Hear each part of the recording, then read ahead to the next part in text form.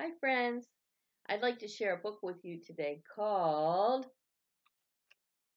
Bugs for Lunch. Bugs for Lunch. That's right.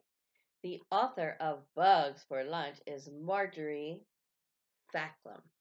The illustrator is the person who drew the pictures. That is Sylvia Long. Bugs for Lunch. This is a book about spring, so I thought you would really enjoy it. If your lunch was a bug, who could you be? Maybe a nuthatch at work in a tree?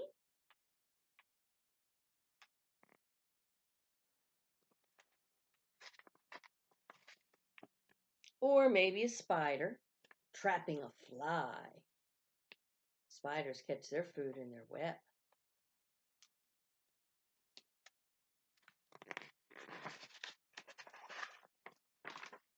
Or a bat catching bugs as it cruises the sky.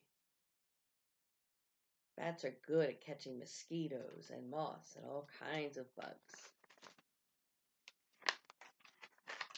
Or you might be a gecko. That's a gecko. He eats ladybugs and beetlebugs and even spiders.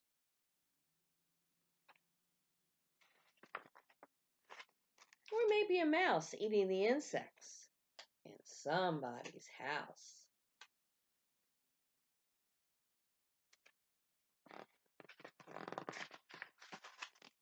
You might be a shrew, not just eating lunch, but snacking all day on bugs by the bunch.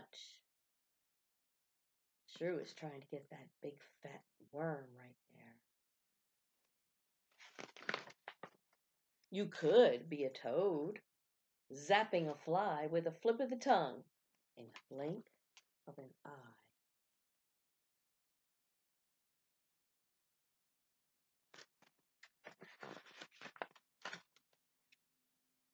Or maybe a praying mantis, ready to prey on any size insect that happens its way.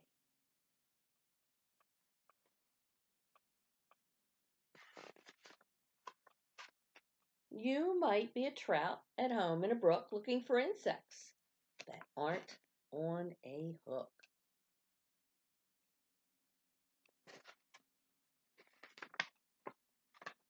You could be a bear searching for honey, but finding that bees are just as yummy.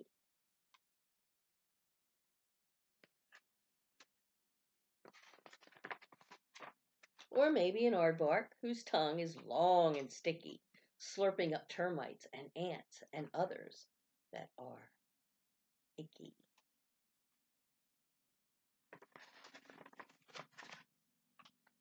You could be a plant that can't chase a fly, but just sits and waits for its food to drop by.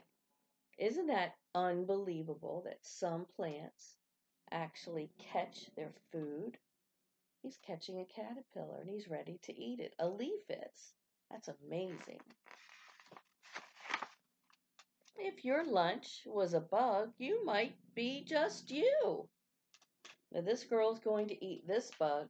This girl caught hers on a stick. Some people eat bugs on rice, and some people roast worms to eat. Now, we don't, but in other countries, some people do. That book is called Bugs for Lunch. The end.